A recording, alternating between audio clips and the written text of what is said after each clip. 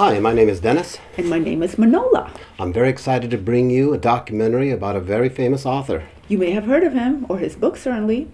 His name is Robert Pirsig, and he wrote Zen and the Art of Motorcycle Maintenance. That darn thing has sold over 5 million copies. It was published in 1974. I got interested in this project when I met Henry Gurr, a professor who was on what's called a pilgrimage, a Pirsig pilgrimage, which follows the route that's described in the book. It takes you all the way from Minneapolis to San Francisco with a long stop in Bozeman, Montana. 2,700 miles worth of a long motorcycle ride.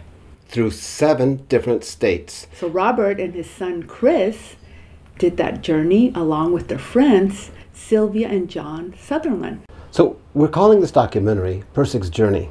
It has to do with the journey that he describes in the book Zen and the Art of Motorcycle Maintenance. It's also called Pirsig's Journey because he goes through an internal journey.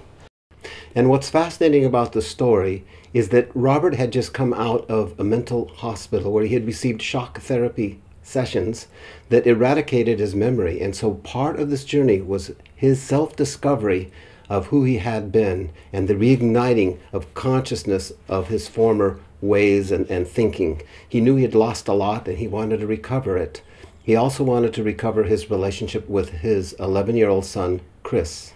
And he came up with the metaphysics of quality philosophy.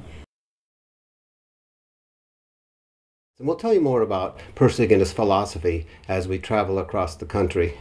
And as many of you know, making a film is actually rather costly and very time-consuming, and there's a lot of collaborations that are required to get from this moment of doing pre-production, which we are in, to the final product. Oh, we're very excited about this project, and I think you're going to see why as we move along down the road to San Francisco. So come along with us. Yes, do join us.